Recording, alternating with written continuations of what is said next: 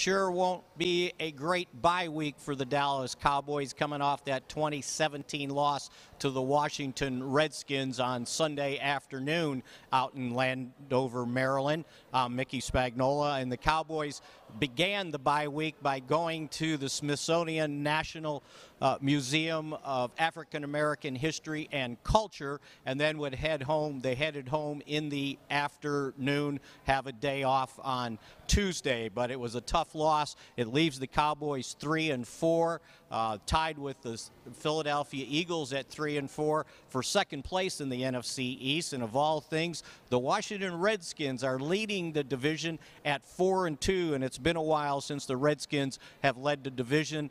The Giants are 1-5. Now next week, when the Cowboys are off, the Redskins are playing the Giants. The Eagles have to play at Jacksonville, and the Cowboys will see where they're at when they resume the following week, when they have a home game, a Monday night game against the Tennessee Titans. And in this lose one, win one season for the Cowboys, that's the home game. It's their turn to win and try to get to 4-4. For the Silver Star Nation, I'm Mickey Spagnola.